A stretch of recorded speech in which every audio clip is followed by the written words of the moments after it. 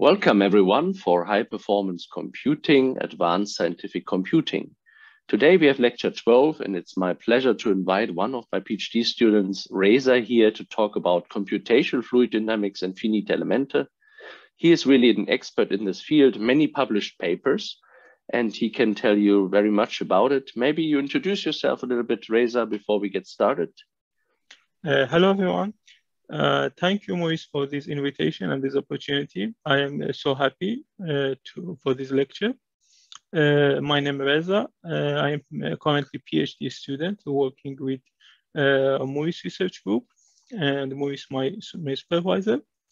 My background in the mechanical engineering and CFD. Currently my focus on my PhD is on the using artificial intelligence with high performance computing for the CFD. So I'm happy for this presentation. Please, Maurice.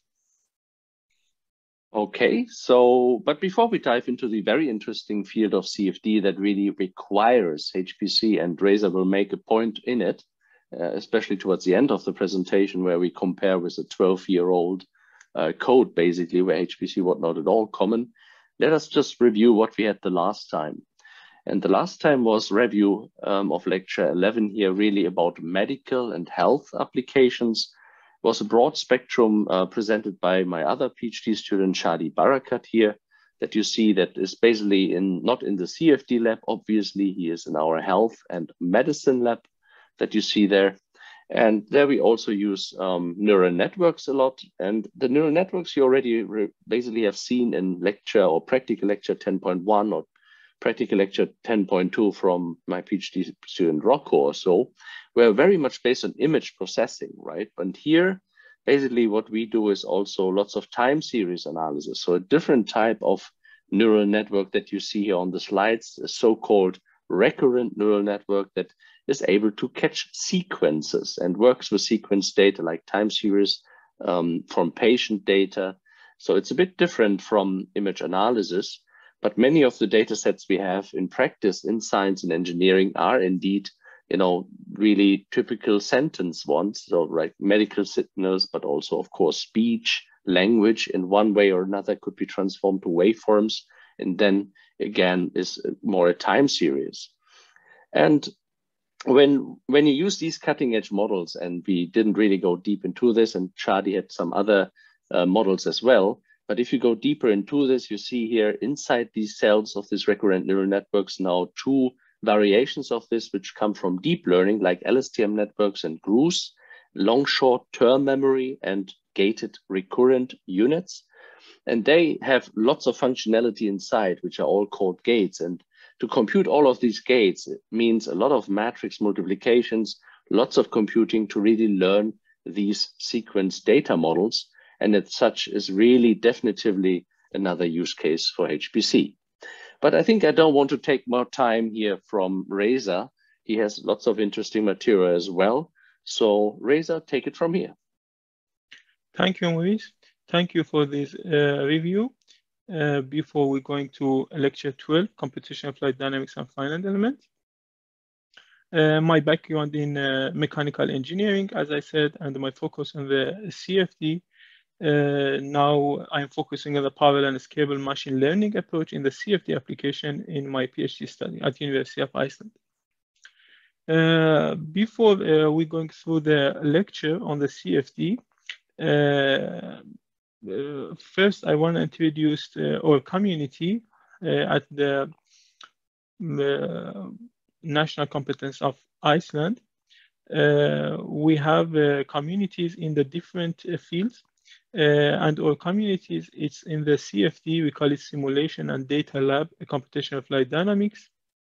We have a board member from the University of Iceland and also from Germany in our community. Now we are participated in two projects in the European Union. It's EuroCC and CORAs.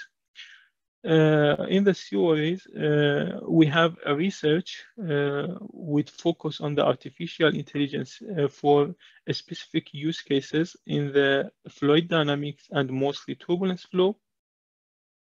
And we have working on this project now. If I want to say some detail about this project, the EuroCC project that has a partner from almost all European countries and working to developing the high performance computing in the countries. And CuRays, its project has a partner from the industry and institution and universities working on the use cases to use the HPC and artificial intelligence to solving some specific problems. If you are interested, you can have a look on the website of this project. Here you can see the link and have more information about this project.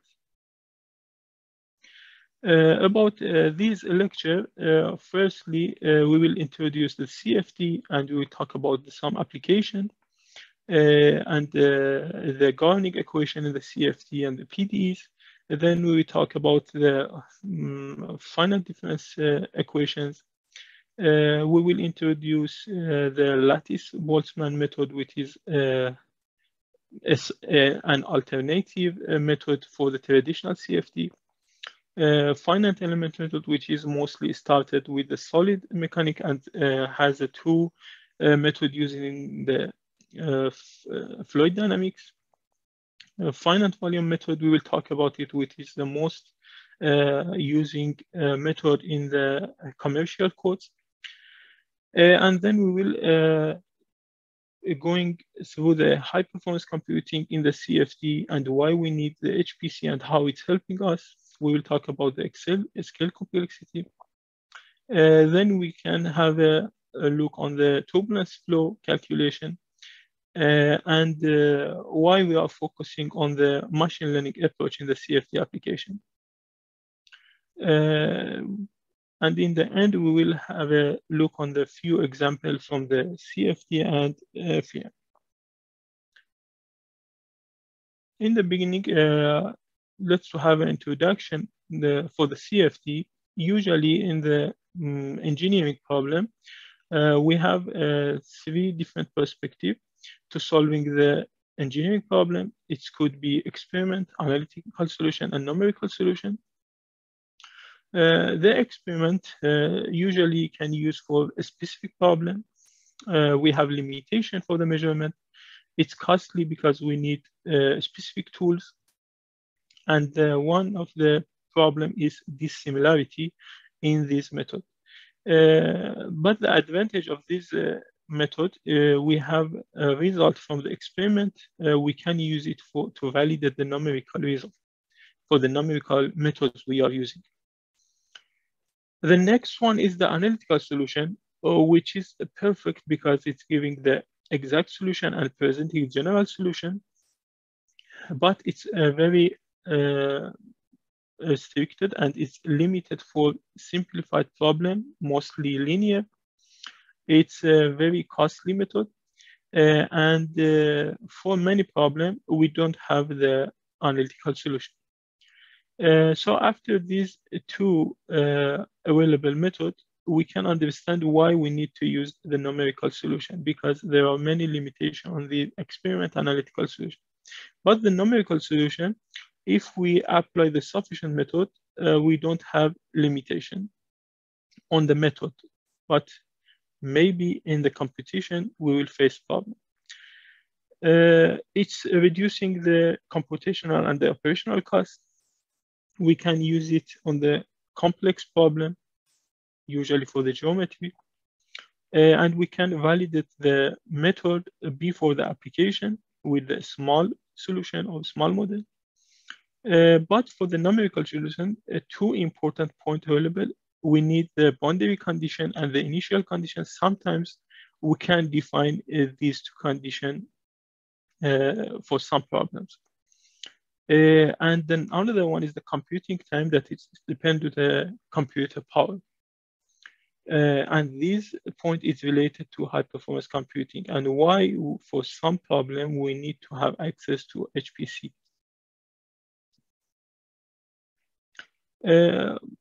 In the fluid dynamics, usually we have a governing equation, and most of them, the partial differential equation, we call them PDEs. Usually the computer doesn't understand the PDEs, but the computer can solve the algebraic equation. Because of this reason, we break down the PDEs equation to algebraic equation by discretizing the domain of the problem. So we will have equation for certain number of cell or point or mesh, and we solve the problem. The governing equation, when we using the first law of thermodynamics and Newton's second law with the mass equation and momentum and energy equation, we will have the Navier-Stokes equation, which is the main equation in the fluid dynamics. In this slide, let's have a review on the some applications. On the CFD, we can shortly say that the CFD using everywhere in the or life in the industry in many applications. The first example here is the simulation of the CFD for the geothermal well design. They considering the temperature of the water. The next three pictures are showing the COVID-19 spread. That's this epidemic we faced and challenged with it in these 2 years. And it's showing how we're using the CFD to consider these spreading. The next example is the simulation of the CFD for wind turbine.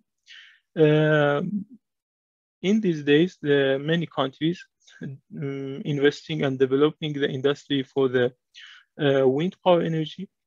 But there are many issues regarding the wind turbine. For example, the leading corrosion, it's happening and reducing the power generation, sometimes 20 or sometimes 30%. So we need to do simulation on the CFD to studying these issues. And another issues is the turbulence flow and the wake behind the turbine, which making some point we need to consider when we designing the layout of the wind farm. The next example is we can say one of the oldest and traditional application of the CFD for the aircraft and the aerodynamics, which is most used. And another example is the medical application for body tissue, which is using. Another example is the simulation for CFD for SpaceX Dragon, which is related to our time and it's very new. Another example also is for the aerodynamic on the car, which is also traditional application. So we can say the application of the CFD in many fields using. So it's very important to can use it and solve the problem which this method. On the fluid dynamics and the Navier-Stokes equation, there are some important note we need to talk about them. The Navier-Stokes equation, it's second order nonlinear partial differential equation and is quite formidable, especially about the turbulence flow. In this slide, you see two pictures for laminar flow and the turbulence flow. The laminar flow is mostly predictable, and we have a regular pattern to follow the flow.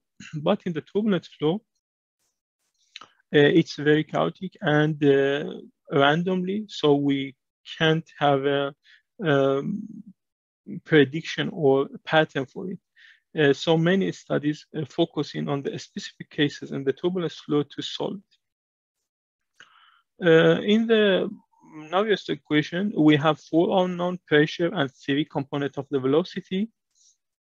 The Navier-Stokes equation has a 3 equation. So we are using the incompressible continuity equation to have a full equation for this unknown. But finally, we have a very limited number of the unknown analytical solution. But with the CFD, we can solve many of them.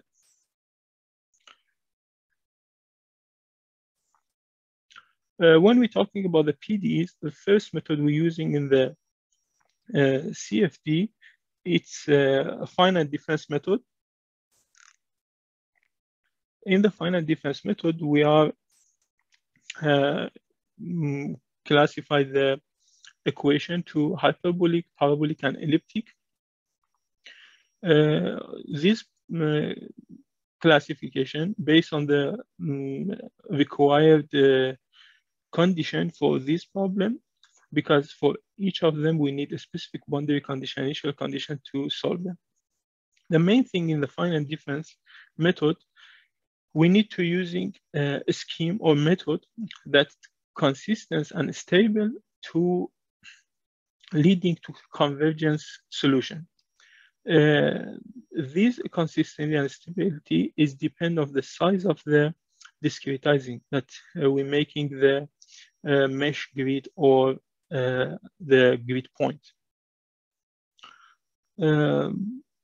If we want to have a roadmap for the finite difference method, first we should know the governing equation for the physical model and define the boundary condition and initial condition. Then we are discretizing the domain of the problem. Then we will creating the system of algebraic equation for every grid point. And then we're using the appropriate numerical method to solve the system of the equation. Then we need to use the computer to solve these kind of the equations. And finally, the post-processing.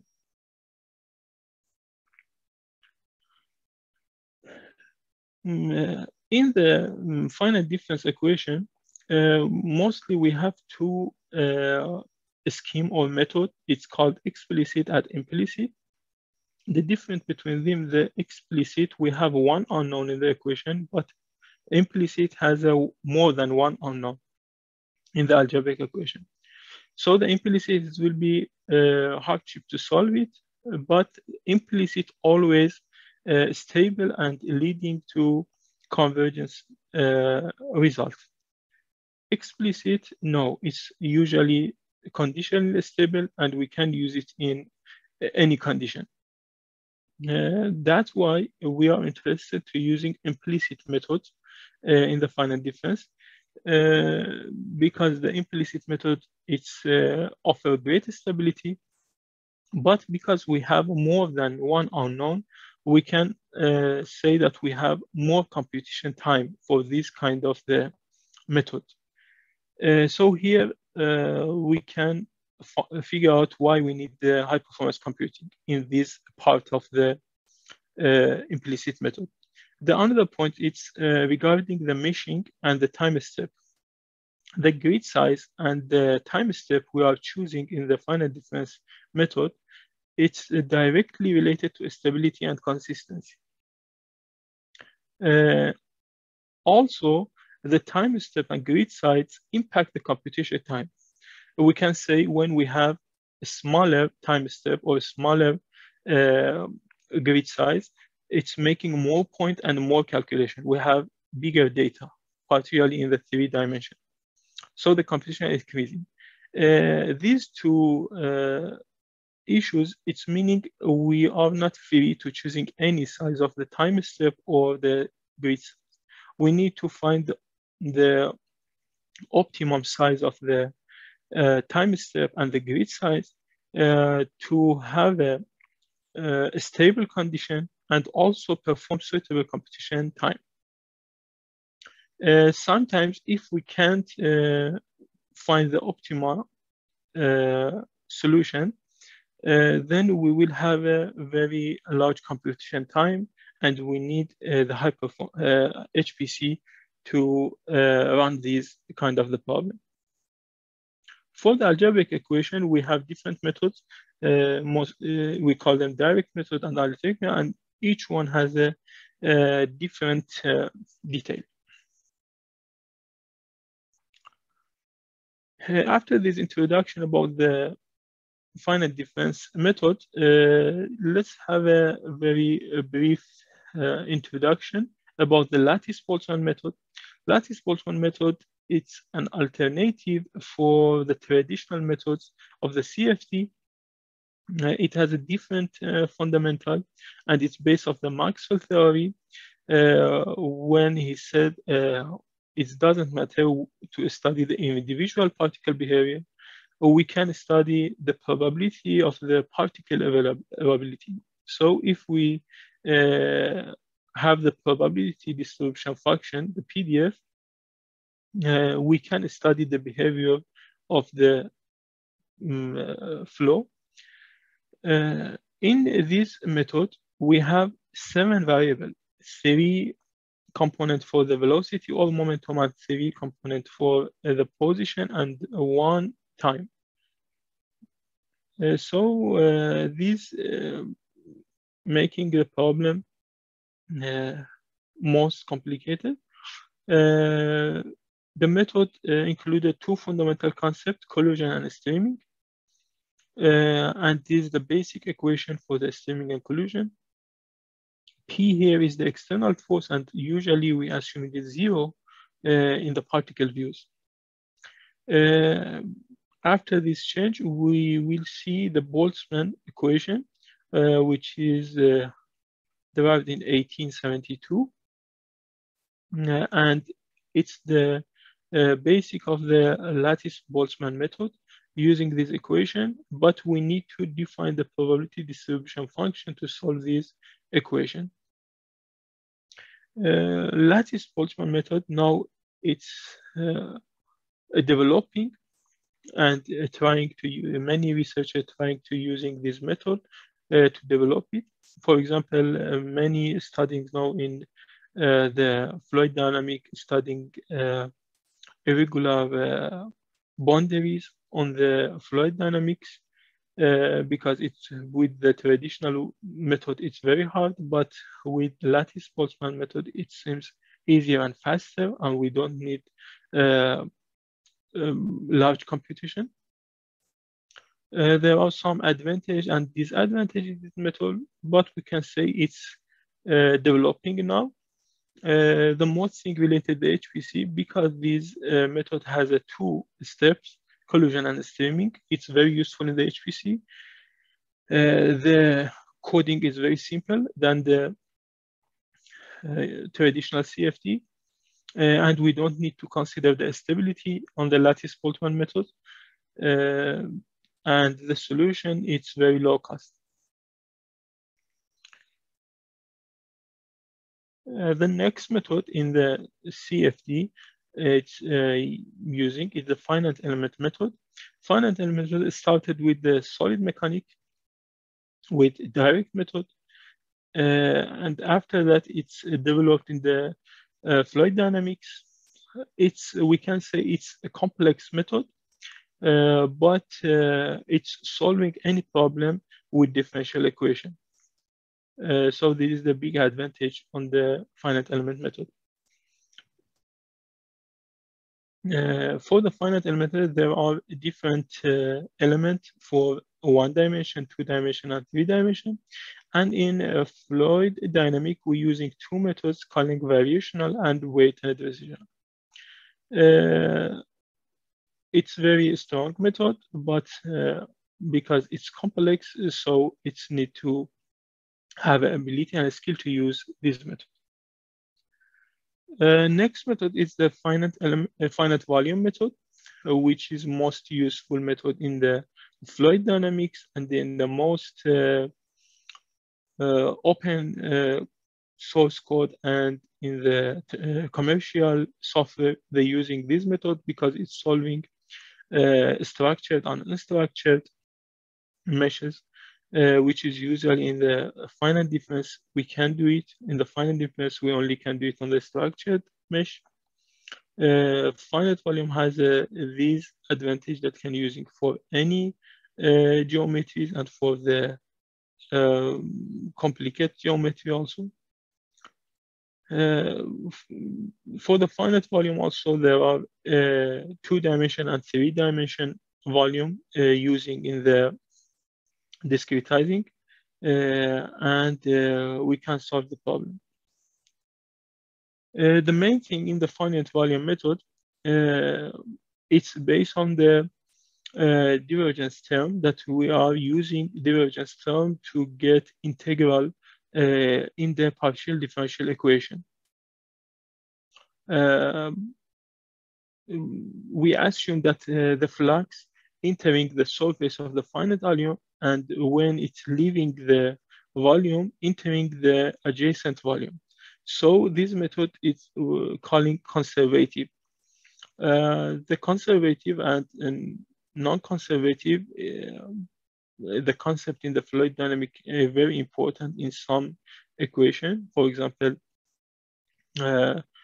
when we have shock wave in the compressible flow, we can't use conservative method. There is a very fundamental concept when we're using the conservative or non-conservative. But basically, the finite volume method is the conservative because it's integral method. For the differential method, when we have differential equation, it's usually non-conservative. Usually, in the finite volume, it's referred to the small volume surrounding each node point, and we are getting the value for that point in the node. One of the benefits to using the finite volume for some problem when we have the pressure and velocity coupling, we have two kind of the mesh staggered and colligated grid. For this kind of the problem, usually for structured grid, we are using the staggered, and for unstructured, we are using the collocated.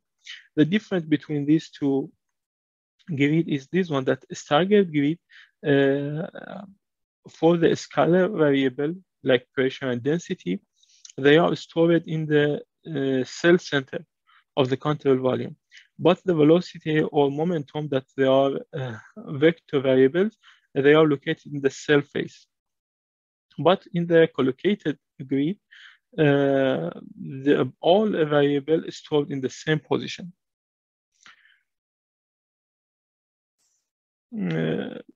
This was very short review for the methods that they are using in the fluid dynamics for the computation. Finite volume method, which was the last one, we talked about it. It's using in the most commercial codes in ANSYS, Applied Computational Fluid Dynamics, Azure, and also for open source codes like OpenFOAM, Calculix, CANS. It's the open source code from the researcher at the University of Iceland, Pedro Costa. Here you can see a screenshot for a Newton supercomputer at the University of Iceland that we have a module for ANSYS Fluent. Usually the commercial codes has a generation software and also a flow visualization. So we can solve the problem from the beginning to end and post-processing. Now, after this talk about the CFD and the method we are using and how the computing time increasing, we can talk about the HPC and why we need it. Here there are two examples for the heat exchanger in the industry. Maybe when we look at them, they same, but for the left side model, it's taking 12 hours to get the result with 16,000 cores. This simulation and this solution is done on the Mira supercomputer. And the right-hand side is taking 3 days because the phenomena is non-linear. So a very simple change, very simple detail changing, it's making a huge difference. And this causing we need to use HPC for our solution. Let's have a very simple calculation regarding the using HPC for the turbulence flow. When we're considering the Navier-Stokes equation, we can find the number of degree of freedom for the turbulence flow from the Reynolds number. With this equation, that degree of freedom is Reynolds to the 9/4. We know most of the fluid has a viscosity 10 to the -2, and the velocity usually larger than 1 meter per second, and the length scale also larger than 1. So in the real life, we can say the Reynolds usually exceeds the 10 to the 6. With this Reynolds number, we can understand the degree of the freedom for the turbulence flow is 10 to the 13. Now with this calculation, let's see how the computer processing speed with the flop per second. So when we say about the flop, if we assume the f flop per second can be executed in the single clock time with t, the clock time in second, the processing speed will be f over t.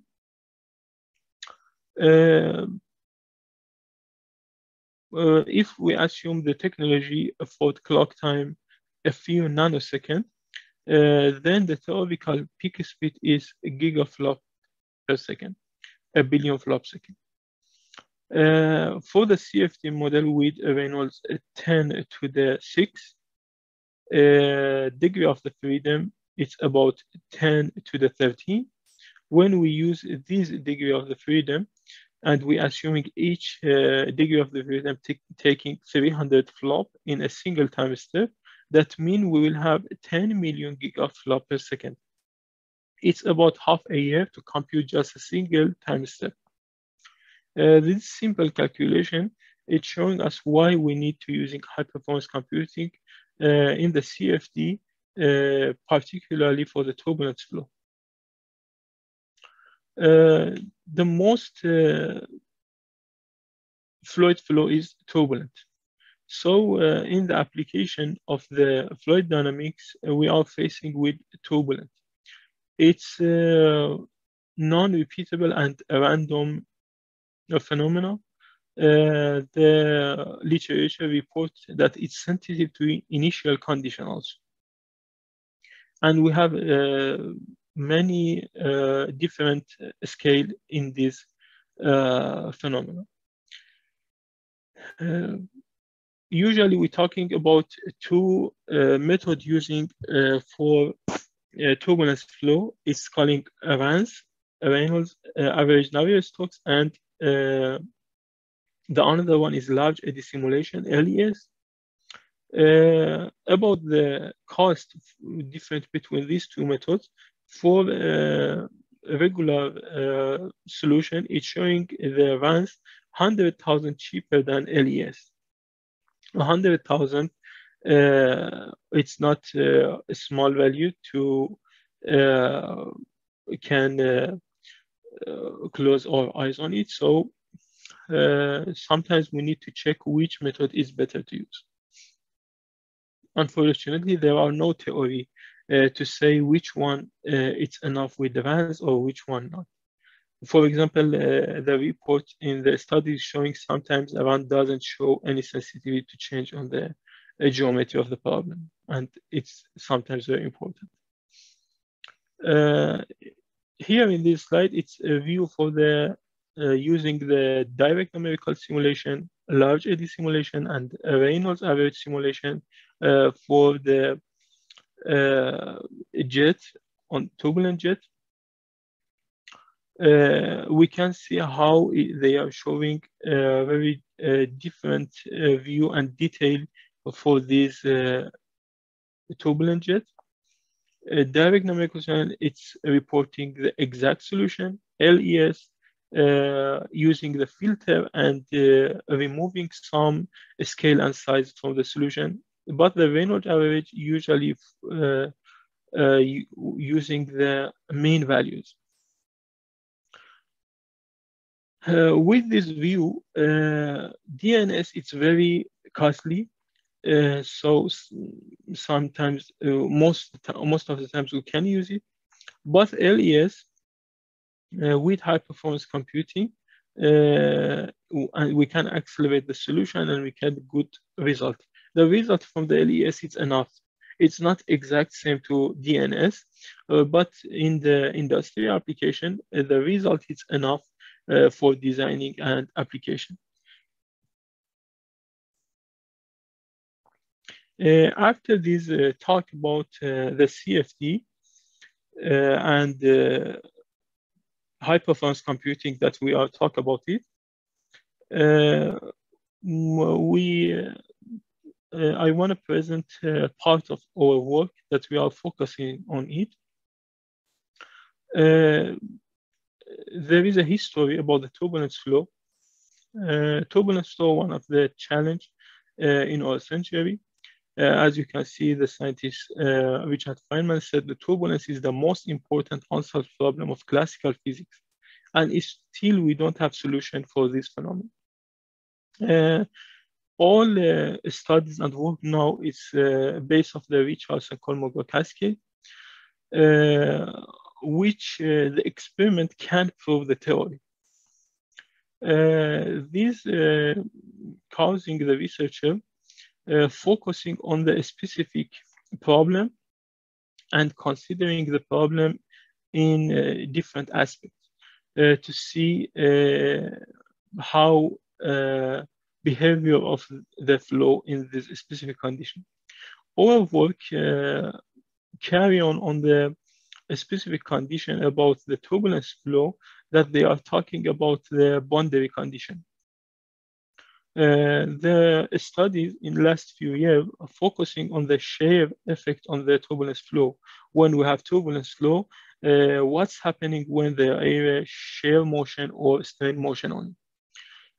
The report is showing the shear motion or strain motion making the acceleration effect. So it's increasing the acceleration.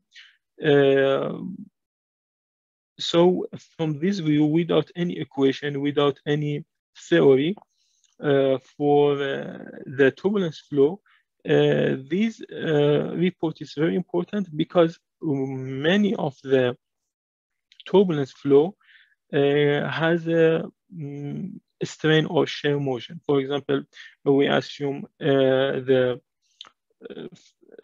when the injection happening in the cylinder of the car engine, or when the flow passing the airfoil on the wind turbine, or on the airplane, or on the any object in the flow, it's happening like strain motion.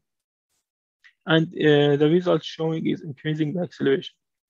One of these studies work on the numerical solution, and they did it for the simple and small model. To carry on this work, we performed the experiment work for the straining turbulence flow, and this is the paper now on the review from our result, and it's presented the result to support the numerical solution. And now we figured out the behavior of the flow in this situation. So we can continue and use this result to find pattern or prediction for the flow. Because with the numerical solution, they using some specific boundary condition and initial condition, and they solving the problem and they getting the result. But when we want to use the machine learning methods in anyone, we have some we can call it like training input data, and we will get the model from it. So with the experiment that is performed, now we have input data. We have the velocity is a function of the time, function of the location, and function of the every component of the velocity also. So when we can put all of these data together and trying to find a pattern or hypothesis, or we can call it model for this kind of the phenomena in the turbulence flow.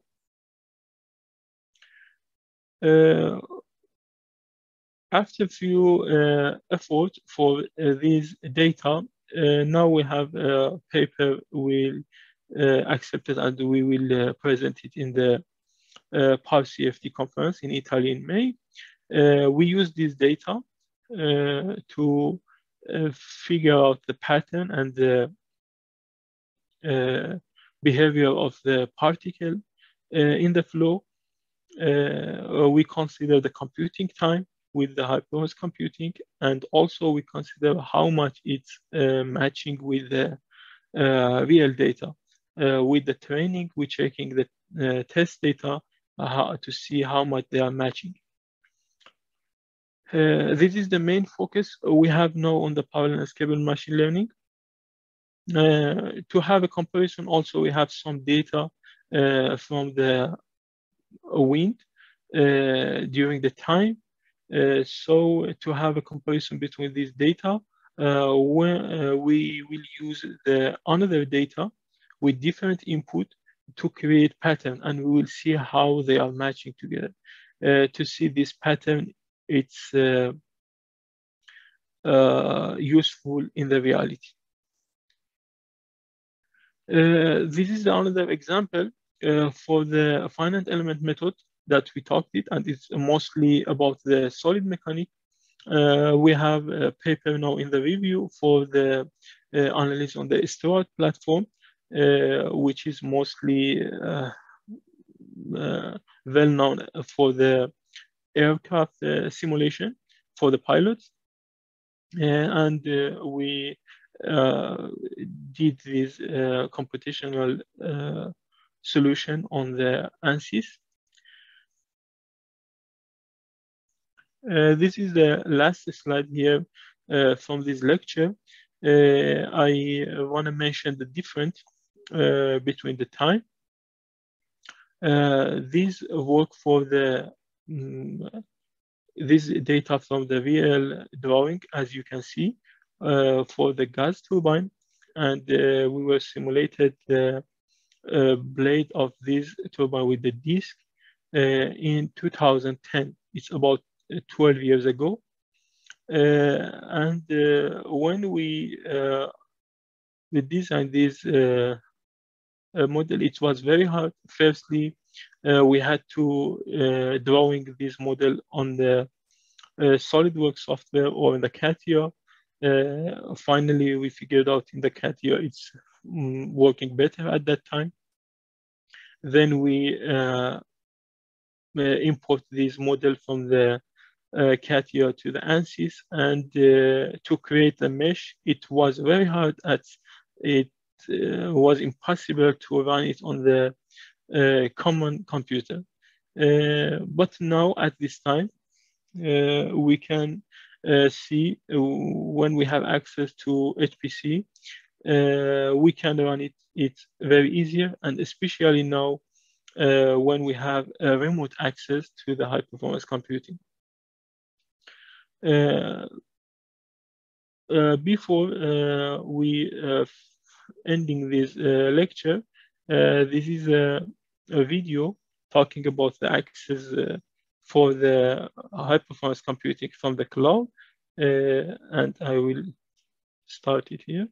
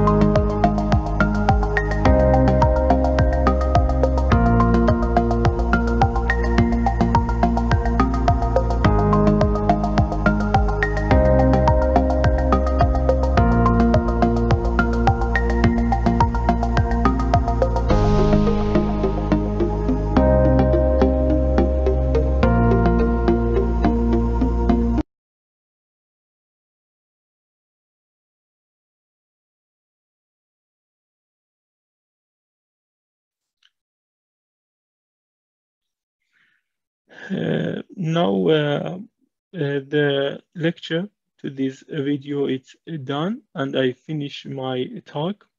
This is the references for this study, and you can find it in the file.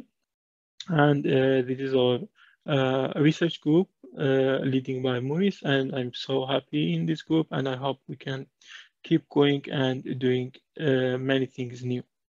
Thank you, Maurice, for this opportunity. Yeah, thank you very much, Reza. A very exciting lecture, a very interesting lecture, very important lecture. As you have pointed out, turbulence is still one of the interesting phenomena in physics, which is not really completely understood yet, and really a matter of really active investigation. And I think the last cases, and then some of the computing you did with the time, really makes sense to use HPC, right? It gives you really a view that HPC these days is really necessary. And I'm also glad that you are in my group. So, I mean, the publications you have been showing is quite impressive as a PhD student. So hope you will have a good academic career. I'm actually more or less certain that you have a very good career in, in the academics. Just carry on. And this goes also for all the students in my course.